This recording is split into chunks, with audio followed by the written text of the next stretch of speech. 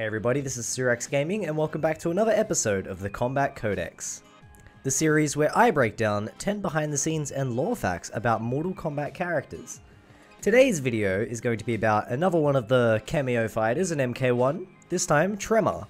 Tremor has been in probably about 3 games including MK1, but he's definitely a fan favorite character, and he's definitely climbed the ranks in terms of ninjas in the recent years as his popularity has boomed. So with that said, let's break down these 10 behind the scenes and lore facts about Tremor in Mortal Kombat that you probably didn't know. Fact number 1. Tremor is a member of the Black Dragon, a terrorist organization infamous for black market weapons deals, assassinations, and being a certified pain in Sonya Blade's ass. Tremor appears to be a high-ranking member of the clan, perhaps even second in command to Kano. In Special Forces, Tremor appears as the second to last boss fight, just before Kano, and in Snowblind, Tremor is one of Kano's enforcers and a prominent villain throughout the animated film. Fact number 2. During the development of MK Trilogy, an art book accidentally misrepresents Rain in many different ways. As mentioned in Rain's episode of the Kombat Kodex, Rain was mistakenly colored orange in this art book, and his backstory was that of a former Lin Kuei warrior. Tremor would appear a couple years later, sparking rumors that Tremor was meant to appear in Trilogy, before being pushed back for some unknown reason.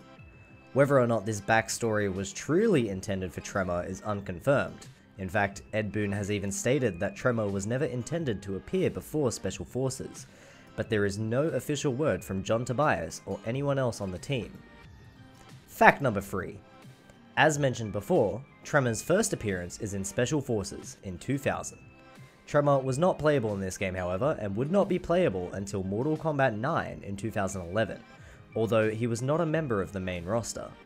In the game's PSP port, the Challenge Tower has several different levels, one featuring a reskin of the UMK-free ninja skin called Tremor, who was only playable in this one level. It wouldn't be until Mortal Kombat X, 15 years after Tremor's debut, that he would receive his first playable main roster position as the final DLC character in MKX's first combat pack. Fact number 4. As mentioned in the last fact, Tremor made his playable debut in MKX as the final DLC character for the first combat pack. The reason Tremor made such a splash in Mortal Kombat X's DLC, alongside a 3D era legacy character like Tanya, as well as Jason Voorhees and the Goddamn Predator, was fan demand. Before MKX released, there was a massive fan movement, including tweets to Ed Boon, petitions online, and an outcry for Tremor to return. It was not as bad as the Melina outcry for MK11, but it was pretty big. There was comments on every Ed Boon post, there was people tagging petitions for Tremor, it was all over the place. There was fan art for Tremor, it was teased heavily, and then before MKX released, the combat pack as well as Tremor was revealed. All of this fan demand encouraged NRS to take the risk, similar to Scarlet in MK9. Fan demand led to a virtually non-existent character being added as DLC, with a new design, a new story, a new moveset, and now a new fanbase. Fact number 5. Tremor would also appear in the Mortal Kombat X comics, alongside Kano, Jarek, and Tazia, to assist Kotal Khan in the battle against the Shokan. Tremor debuts in this comic prior to releasing an MKX, showing off his new design and a hint of his power's extent. Tremor rocks the earth, killing and shaking some of the Shokan army, but not enough to stop them. After this, the Black Dragon would be imprisoned by Kotal Khan, but Kano would escape, apparently leaving Tremor behind. This would not sit well with Tremor, who in Mortal Kombat X holds a grudge and intends to kill Kano for his betrayal. Fact number 6. In the timeline where Tremor destroys corrupted Shinnok and saves Earthrealm, it is revealed that Tremor has a connection to the mysterious Dream World, only ever mentioned by Nightwolf and Freddy Krueger in the past.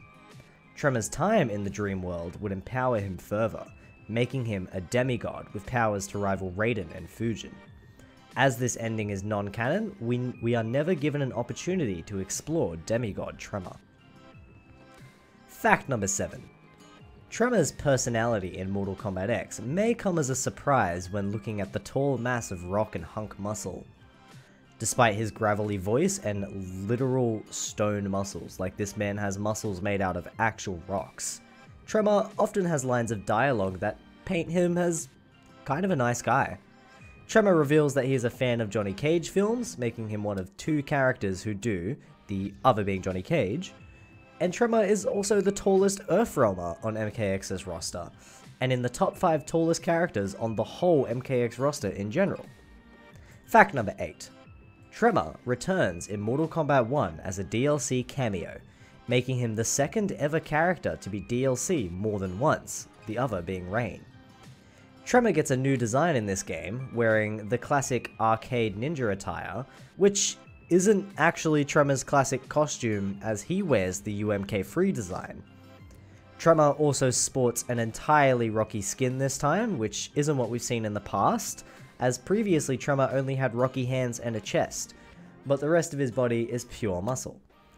Tremor also introduces variations to the cameo system, a feature introduced in MKX, Tremor's first playable appearance.